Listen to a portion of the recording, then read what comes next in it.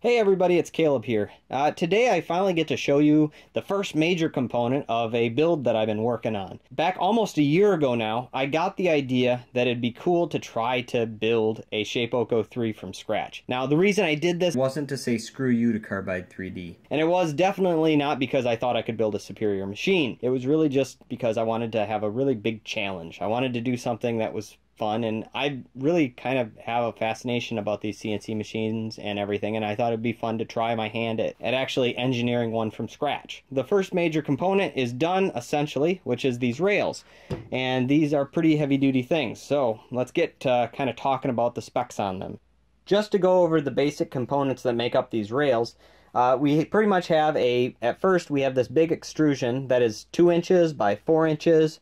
It's got a 1/4 inch thick walls, and it is approximately 36 inches long. Mounted to the extrusion is this V-rail, and it's hard coat anodized aluminum, and it's bolted to the aluminum extrusion using M5 bolts. Bolted into each end is these 1 inch by 1 inch by 1/4 inch thick aluminum angles that are bolted in using 1/4 inch 20 bolts. A couple of the rules that I was working with is, one, it couldn't exceed the amount of money that a ShapeOko 3 was worth, and two, I wanted to be at least as good at performance as a ShapeOko 3 and potentially maybe even beat it out a little bit. Now, to assemble this stuff, I had to work with what I had available. I have a very small little benchtop mill out in the garage. Essentially what I did is I took the angle aluminum, cut it down to size, and then clamped up the main extrusion in the mill. Then I figured out some way to clamp the angle into the end of the extrusion, and then started drilling, and then I tapped the angle and put it back in with the 1/4 inch 20 bolts.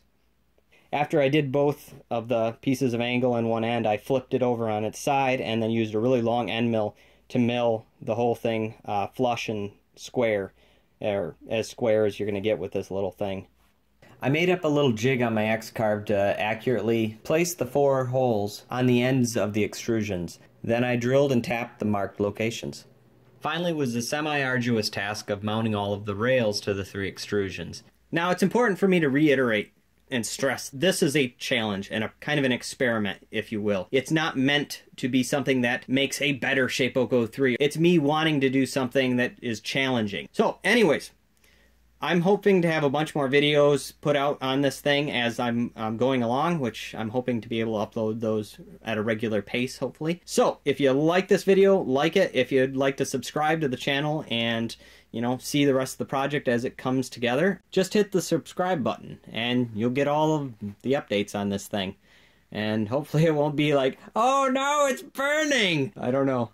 It's going to be fun. I'm a little bit worried, nervous, but also excited and having a great time so far thinking about it and all the possibilities. With that, have a great day and go make something